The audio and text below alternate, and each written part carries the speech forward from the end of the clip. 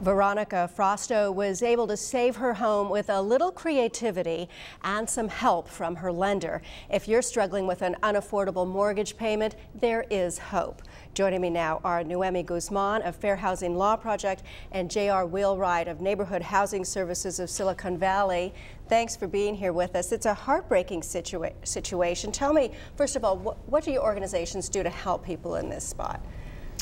Well, the Fair Housing Law Project helps people who have gotten into a predatory loan to try and see if we can do possibly a civil case against the lender, the broker, the real estate agent, if they have violated certain laws that are part of a contract in California. Define for us, what is a predatory loan? Well, there's not a specific definition for a predatory loan, but what we're seeing is high fees. They've been steered into possibly a product that shouldn't have been for them, that should have been they should have maybe qualified for a prime instead of a subprime loan. There's kickbacks on for the broker who brokered the loan from the lender. There's a number of other things. A lot of it is negotiating also in a specific language and not getting the right documentation in that same language that it was negotiated in. So you take the legal path, and your path is more the counseling, intervention. Tell me how that works.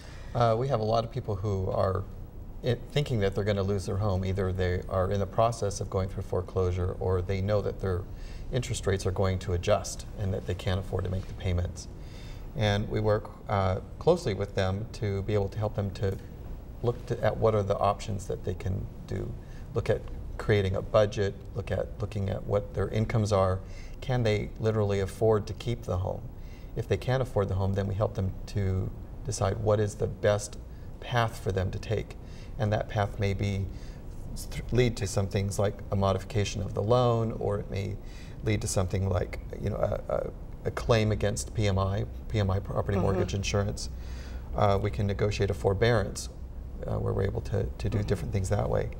But you did say there were some key ways to try and get out of trouble. For example, having a budget, really knowing your finances. That sounds simple, but surprisingly a lot of people don't. Yeah, they don't. If they can review their finances so that they know what it is that they have available to be able to put towards making a payment. They need to determine all their sources of income. Is this situation that they're in temporary, or is it permanent? You know, if it's just a temporary situation, then we can look at that leads to what we can do in some workouts. They need to know all their debt.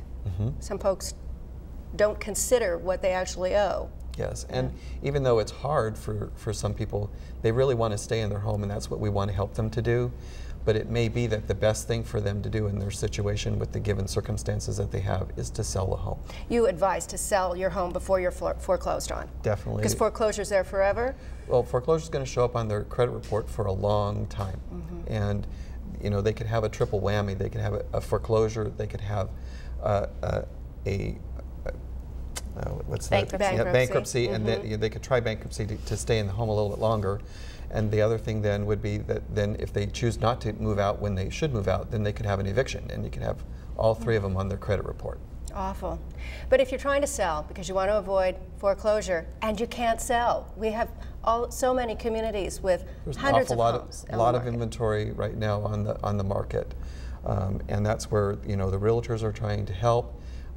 There is a short sale where you can sell the home, you know, ahead of time, you know, ahead of foreclosure, where the banks can actually take less in order so that they don't have to put it into their inventory. The banks don't want all these homes. No, they do not. They've gotten a little more flexible now about renegotiating. Isn't that funny? Yeah. Because in the beginning, it was sort of like, sorry, tough luck. Well, I think the banks had to gear up for this. They had no knowledge. I mean, yes, they could see things, but they're always looking at statistics. They did not have the staff available to be able to do the loss mitigation, to be able to work with people. You know, just like going through the loan process, there's a lot of paperwork that has to be dealt with, and so they had to gear up for that. In the process of gearing up for that, that's brought in new opportunities for people to be able to try to do a workout. So how do you avoid a predatory loan? What would be the red flags that you just run from? A lot of the red flags is aggressive solicitation by phone, knocking on people's doors, because we believe that if there is a good product out there, that product shouldn't be coming to you. You should be able to go to that product. There's such a thing as it's too good to be true. So a lot of the things that we try to tell people to avoid is really, if you are interested in buying a property or refinancing, really research who you're going to deal with. Because you want to know their background, you want to know their recommendations. So I would say a lot of research is definitely needed before you buy a house. But a lot of the flags that we're also seeing is that a lot of these people are going to someone that was recommended by a family member, and I think that that's where it gets a little bit difficult, is drawing the line on who you're going to go to. And if the bank won't work with you, or you're not having success, what you want people to know is that there are resources out there that can help them wade through the red tape or the resistance. What people need to realize is there are a lot of organizations that are out there to assist people. One of the organizations that's a national organization is the Hope Line, and they can call 888-995-HOPE. And there's people 24/7 that can answer the phone, answer the questions, help them to go through and establish a budget, put together some things that are there.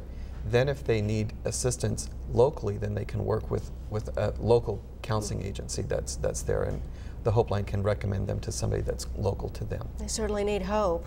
In your offices, do you see it ebb at all, or are you just as busy as ever? I mean, where do we know when we've seen the worst of it? Well, for our office right now, we are currently, we have a waiting list, which we didn't have before. There was a time where we actually had stopped taking in cases, and because of the influx of so many people coming in with the same problem over and over and over. So right now we do have a waiting list. We do have very limited resources. We are a nonprofit, so it's very hard for us to be able to help every single person that calls and has the same situation. Are you able to win these civil cases is it a tough thing to prove? It is and it isn't. Some are very clear cut, some of them are a little bit more difficult, but I can honestly say we have a very good turnout rate. So since I've been there since '05, we haven't lost a case yet. And how about the volume of what you're seeing? The volume is still increasing.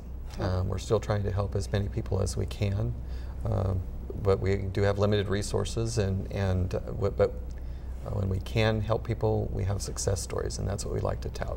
It's one thing to lose a property that you bought as an investment, perhaps. It's another thing to lose a family home. I think that really strikes for all of us. I can't imagine the stories. Well, people need to realize it is a home. Yes, we understand that, but this may not be the last home that they're ever going to own. If they got in over their head, they have the opportunity to exit from that home, rebuild their credit, get back into programs. There are many first-time homebuyer programs that they'll qualify for again, and that they'll be able to then go on the right way to step into homeownership. And that's the key thing, is handling it the right way and asking for help early. Don't wait. Yes. All right. Thank you both, Noemi and JR, for all of your expertise today.